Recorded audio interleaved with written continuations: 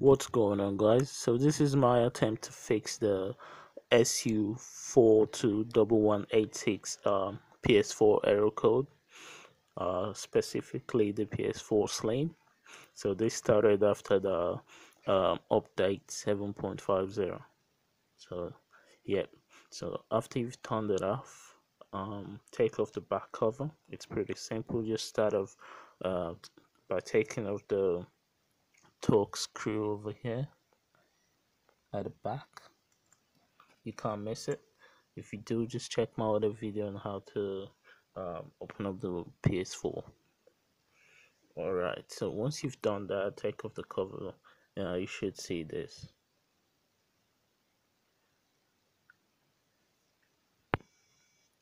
Okay, and then grab your controller, press the PS button to turn it on. Okay, so turn on your PS4 by pressing the PS4 PS button, and that should come on. Now you just wait for the PS4 to load or boot up.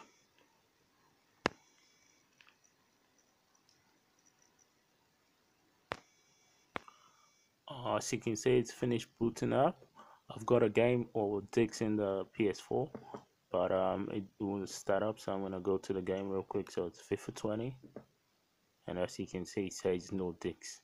Insert the disc, even though I've got a disc in there and it's not even spinning. Okay, we're gonna attempt to fix this real quick. With the PS4 open, you want to locate this cable right here. So this one next to the black screw. This is a cable that connects the motherboard to the disk drive over here. If you've opened your PS4 up, so if you've opened the front side to check the disk tray, you should see where this cable goes.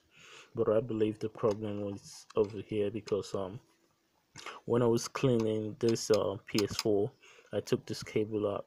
So my guess is I didn't put it in all the way, or it's bent or something. So what you have to do is try to wriggle it a bit, or you can pull it out completely and then slowly and gently pull it in until you hear the disc spin. Okay, straight away I think I can see what the problem is. So if you look over here, you can see like a split between the cable. So I think that's what the problem is. So the connections are not touching each other, and so there's no communication between the motherboard and the disk drive. So I think I messed it up while I was trying to do this. Ideally, I would just recommend buying a new cable, but when lockdown at the moment, no store is open, you can't even go out. So I'm gonna just simply try to tape it together. But if you've got a spare PS4 or something lying around, you could just simply swap out the cables. But other than that, just try to tape it together using sticky tape. Don't use glue, don't use super glue or anything, just use tape it around the outside. I'm gonna pause this video and do that real quick. Hopefully it works.